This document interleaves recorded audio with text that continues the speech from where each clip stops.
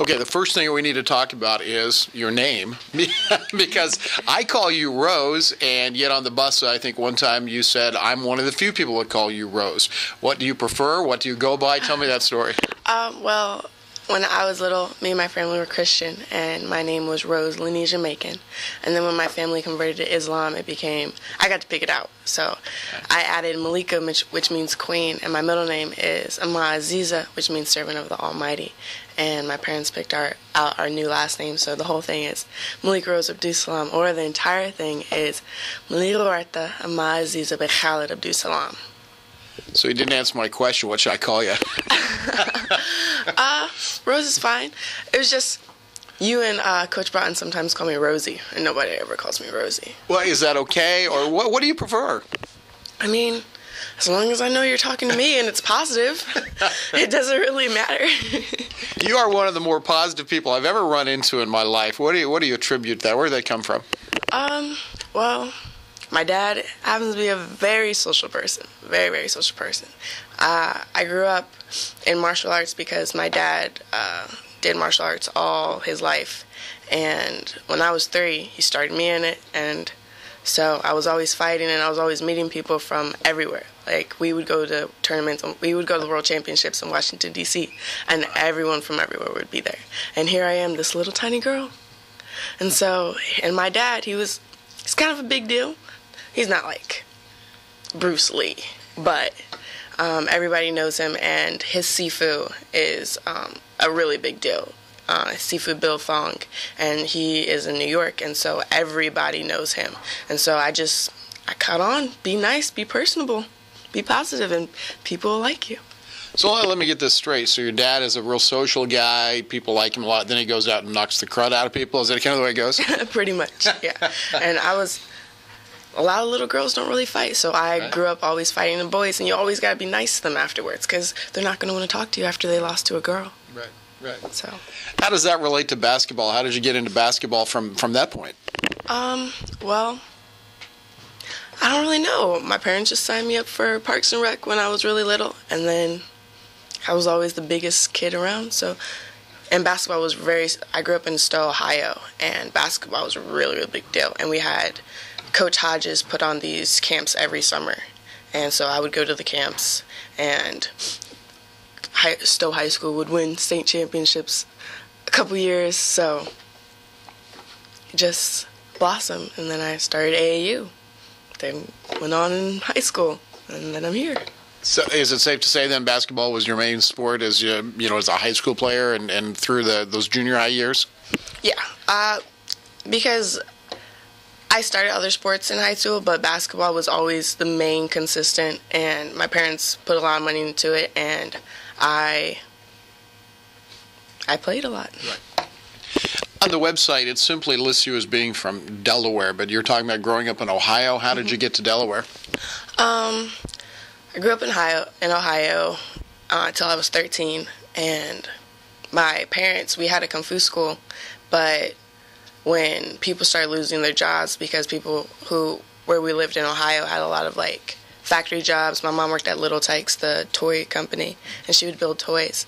And people were losing their jobs, but my parents just didn't really mind, didn't say, hey, you don't have to stop bringing your kids here, or you don't have to stop coming here. And so we ended up having to pay for the rent for both our house and the Kung Fu school out of our own pocket because we weren't really charging anyone. And so we moved to Delaware because my dad found a new job, and it was better for us. Your family is still there, I would imagine. That's still, whether it's Ohio or Delaware, it's a long way from William Jewell College. Yeah, it is. My entire family, like my cousins, my grandparents, aunts and uncles, they all live in Ohio, but it's just me, my mom and dad, and my 2 little brothers that live in Delaware. That would be kind of a tough move at 13 years of age, I would imagine. How did you handle it? I was pretty upset. I was really mad. I didn't really understand what was going on. I just knew that here I am, halfway through 8th grade. This was right when basketball season is starting in 8th grade. And I'm moving.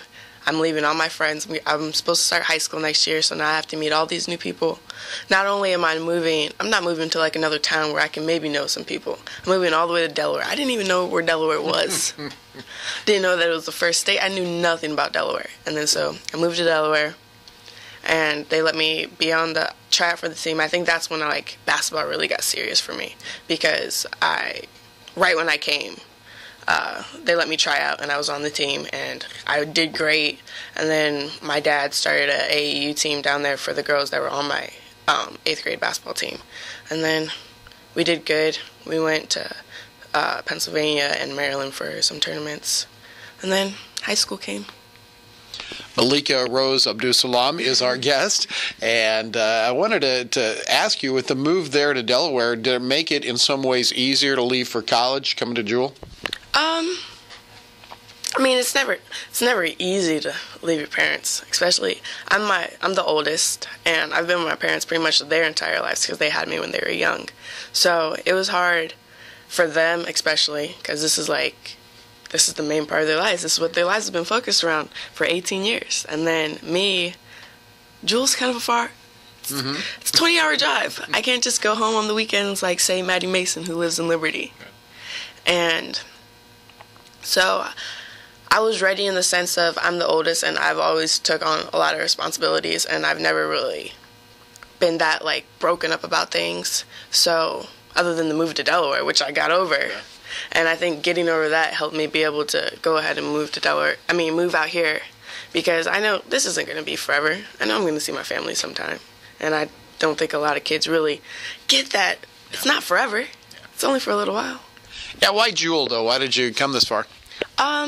Coach Garrison was recruiting me, and the academics are just pretty impeccable, and it looked like a really good fit. And other schools that were recruiting me weren't really the best fit for me. Yeah. What do you want to do when you get out of school? I guess the question would be, what's your major right now, and then what do you want to do after you get out of school? I'm an elementary education major with psychology as my concentration. I want to do special ed, but that's not a major here, so I figured get the closest thing, and being a psychology concentration, I can maybe end up with 2 degrees when I graduate, if I can like pull off the double major. And it's going pretty well, but when I graduate, I plan on joining the Peace Corps to go to Africa and help little kids out there. And then I really want to do things for other people, and I see that special education kids and maybe kids that don't really grow up with the best background don't have a lot of attention, and it's not their faults. It's not their faults if a kid comes to high school and they act out, but because they can't read. That obviously means that they were passed along by people who didn't really care if they could read or not. So I want to be that difference that helps kids actually like school, because I didn't hate school. It wasn't my favorite thing in the world, but I know a lot of kids who just absolutely dread coming to school, and that's not something that I want to be. And I see a lot of teachers that don't try to facilitate having school be a big part of their life. Teachers are with kids 6 hours out of the day, 5 days out of the week. That's more time than they probably spend with their families. So if you don't like school and you don't like your teachers, that obviously means that it's going to hinder you in life. Well, that's very well articulated. I think you've got a very good point there. And you can talk about that all day, I have a feeling. And, we could get into a discussion about that. Before I let you go, though, and our time is running a little bit short, what about basketball here? How have you fit in with the team? We talk a lot about the team family kind of dynamic that Jewel has on their women's basketball team. How has that been for you? Well, at the beginning of the year, I was a little nervous about, how I was going to be able to, gelling with the team, because it seemed like the older girls seemed to get along better, but it was only because they knew each other longer. And as the years go on, it didn't take a long time for me and the other freshmen to get situated in with the other girls, because they're welcoming. They welcome you in. They want you to be a part of their family, because here we are. We've been together since the first day of school, and if we're not able to be a family since that first day, nothing's going to work out. Our wins aren't going to work out when, say, we have a hard practice, and maybe Coach Kress ran us a lot. We are able to come together with that because that we all are sharing the same experience. We all are going through having to balance school with basketball. We all know what practice was like that morning and why we're all tired. So we always have something to connect on, and we're always together because we have the same schedules, because we have the same practice times. So we always eat together. It's really nice knowing that while I'm away, all the way out here from Delaware, that I have a group of 16 girls that can be my family and that I can turn to. If I have a problem here at Jewel, I can go talk to them. We may not be able to necessarily fix it, but I can go talk to them and express all types of my feelings, and they're always going to be there because we're all going through the same thing. Well, this has gone way too fast. I appreciate your time. Malika Rose Abdussalaam, and I'll probably still call you Rosie. I hope that's okay. Yeah, it's fine. She has been our guest, and we'll be back with more in a moment on the HyVee Halftime Report.